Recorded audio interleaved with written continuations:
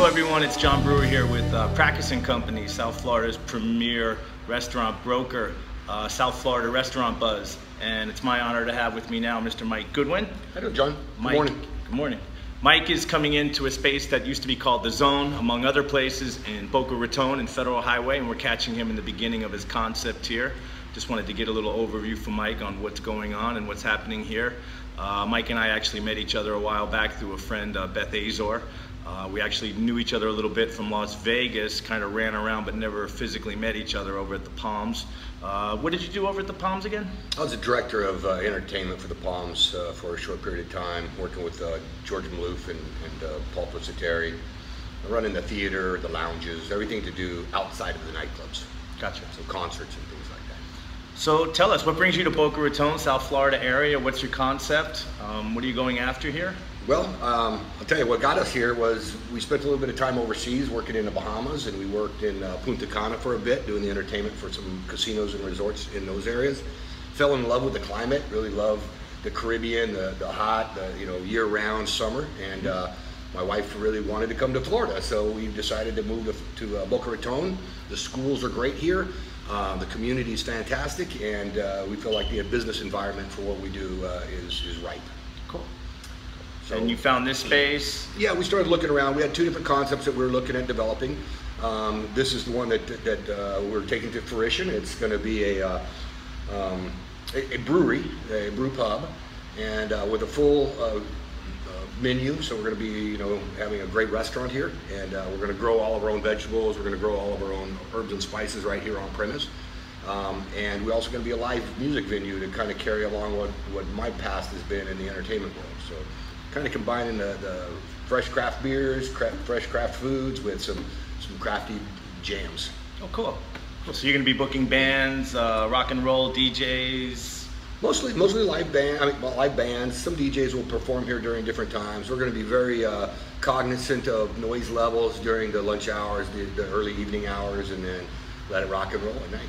Okay, so you'll be open to 2 a.m., I imagine? We will be, and we'll be very family oriented. We have huge patios surrounding the building. Right. We're going to have all the accoutrements that you would find at a typical brewery and a tasting room, with the games and the things on the patios, and then tie it in with more of your restaurant vibe on the inside. But we also will feature all the sports. We'll feature UFC fights. We'll feature all the football, baseball, basketball, everything, soccer, hockey. So basically a good meeting place for people, food, beer. Yes, it's going to be a casual, the atmosphere is casual, but the food and the beer is serious. Okay. Well, tell me a little bit about the way the beer is going to be set up. I know we kind of talked about where you're going to be placing everything. Well, I think that obviously the craft brewing business has grown exponentially over the last 10 years, and right now we have over 5,500 breweries throughout the United States that are craft brewers. Oh, wow. They're now taking about 20% of the market share of beer sales in the United States, which is amazing. And one of the things that I found as I'm getting into it more, getting more involved in it, is that it's kind of like sushi, where some people just don't eat sushi, but when you introduce them to a California roll, they start getting the taste for the different varieties of sushi. And I think right. The craft beer is similar, that we're going to be bringing them in with the craft beer 101. We'll be able to introduce them to a lighter fare, to a less boisterous flavors, and then bring them up into the more challenging styles. And we're excited about being able to have the whole genre of beer schedule or types here, created and designed here. But we're also really cognizant of the hot environment. People want something fresh and light and refreshing. Right. And so we're going to really feature and focus on that type of beer. I think especially with the weather here, I've noticed lately with craft brews, and I'm a layman brewer. I brew stuff at home, 5-gallon batches, and I have a lot of enjoyment with that.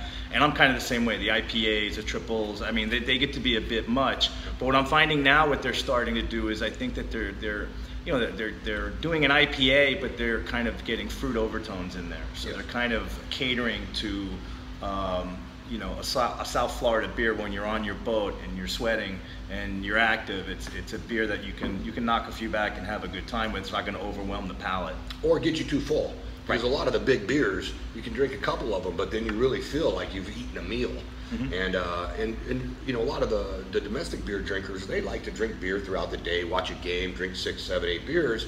And if you do that with strong craft beer, an 8 or 9% alcohol craft beer, you'll be on the floor. Sure. So, you know, the sessions and the lighter beers are really becoming very popular in the craft world. Sure. And I think that it should be here, you know. Absolutely, absolutely. And I think the other side of that too is, as I've gotten more into beers, is if I'm eating very bold foods, a spicy food, I kind of like a stronger beer that's going to stand up to those flavors too. So, Exactly. you know, you get the best of both worlds. Now, we were talking, I mean, we talked a little bit about with Funky Buddha, or the one that just got sold to Constellation, Mm-hmm.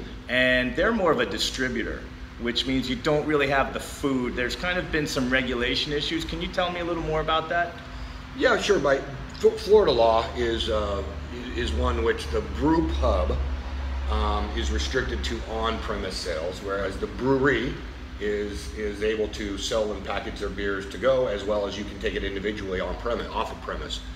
I think that the reason why that is because the lobby for the big breweries, the Buds and the Coors, have a lot of stronghold on the you know, the government here in a sense of their lobby dollar, and they don't want a brewery like myself to be able to steal shelf space from them in a retail store, and hence the regulations that hinder certain things from happening. I believe that, you know, it's and it also hinders the breweries from making food, because Right. they can't have a real kitchen, hence they have the food trucks out front, which is a secondary, you know, it's fun, but it's certainly not keeping you on premise for very long. So Right. I think that, you know, there's some laws and regulations that I think hinder the overall brewery business in Florida at this point. But I think that as time comes, we'll loosen up some And of those you can't even do regulations. growlers, right? You can't even do, if you made a special growler and I came in and I ordered your chicken wings and came in with a growler, you can't refill that growler for me to take off premises, if I understand correctly. That is the way that the law is today. So if you're going to have Crazy Uncle Mike's beer, you're going to be drinking it at Crazy Uncle Mike's. Right. But it's the same that Brewsy's been living under for the years that they've been open, and the regulations are not new, but I think they're dated. Okay. There's an opportunity to maybe look at the future and say, what makes sense for the community? What makes sense for development? What makes sense for safety? Sure. And those kind of things. Because if you want to take your growler home and eat at home and have a beer with it, it seems fair that you would want to drink your favorite beer, and if that happened to be mine, I would love to be able to sell it to you. Sure. So you've been kind enough. This is you're in the demo phase right now, I believe, still kind of salvaging what you can in the space, and I know you've got plans that are very detailed about what you want to do, putting what do they call the brew barrels? Yeah, the kettles and Kettles. Yeah, the kettles is the actual brew house, Mm-hmm. and then you've got your fermenting tanks, your bright tanks, And that's going to be kind of a display in the front, right? Yeah, in fact, that was another thing that I was making a point of, kind of Brewing 101. When you walk into our location, we're not hiding our system. It's not behind a wall. It's up front and center. You'll be able to watch the brewer do his thing during the day if you come in on brew days. It'll be restricted from access to walk in there and get close to it in the sense of walking through it without a tour. But it will be very close. It'll be so close that you really don't need to, and you'll be able to watch and see. And it's going to be pretty interesting because we're putting it up front and center. We're making it a showpiece of our property as the brewery. Excellent. Excellent. I know you guys are working on the facade too, and I'm going to show some pictures to go along with that on what you guys are going to do. You've been kind enough to let us come in here, and we're going to check back on you from week to week and time to time and Great. see how the whole crazy process for Crazy Uncle Mike's comes along, and we appreciate that. And we wish you the best of luck, and you're going to show me around a little bit. I will. Look around. You're going to point out some of the changes you're going to make here, and it's such an interesting business, the beer business right now, and how it's evolving, and great to have you here in South Florida and being a part of it. We're excited to be here, and we appreciate the welcome that we've gotten as we've started to delve into the business aspects in Boca, from the council, from everybody that has to do with authorities here. It's been a pleasure to work through the city process. Got a great group with Everglades Group, which is a construction GC as well as an architectural firm that's on board designing it, and that team's been fantastic. So we're excited about being here and look forward to serving the community and doing some special things. Hey John, we're outside right now underneath the portico shed that we're actually going to be taking off of the building because it really dates it. We're going to take down the awning, and we're going to take down those Italian pillars too because they don't really fit. When you see what's going to be done, it's going to be tin roofs and no more Pueblo tile. It's going to be very modern looking brewery style building, so you're going to like what you see. Come on in. We're going to remove these doors and move them to the center, and this will be our brewery right here. gonna be a little bit dark. No, we got good color here. All right. So our brew kettles will be in this area. We're gonna have a 10-barrel brewing system that's gonna be steam fired. If you know anything about brewing systems, there's direct fire or steam fire. Steam fire is a lot more controllable, and it's what they use on the bigger systems. So it'll be something that we'll be really proud to have here. And it's a brand new system. It's already been ordered, and we're excited about having it. So we're back in the main dining room and the entertainment facility. So the giant bar that you see today in the middle of the room, that's going to go away. And we're going to have one of the longest bars in Boca Raton. It's going to go all the way from this door. It's going to come out and go all the way down past the third door. And it'll also have seating on these outside doors from when you're on the patio. So you're going to have seating indoors, seating outdoors at the bar. Really excited about that. The people in Boca, with our weather being beautiful 12 months of the year. A little bit of rain today, but other than that, it's a great place to have indoor-outdoor seating. No, I see that a lot. I see a lot of restaurants, and it's usually, especially for happy hour, things like that, it's the busiest area. People can sit outside but feel like they're still having a bar experience. Well, when we walked in, too, where the portico is today, will be an outdoor patio as well.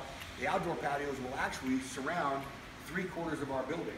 So if you're an outdoor enthusiast, like a lot of us are here in Boca, this would be a great place for you to come dine. Fantastic. All this out here? Yeah. So wrap around the front and the back of the building. So basically all of these here that'll be bar, and those will be bar tops with 4 seats at each one. Yeah, and the punch outs will be taken down.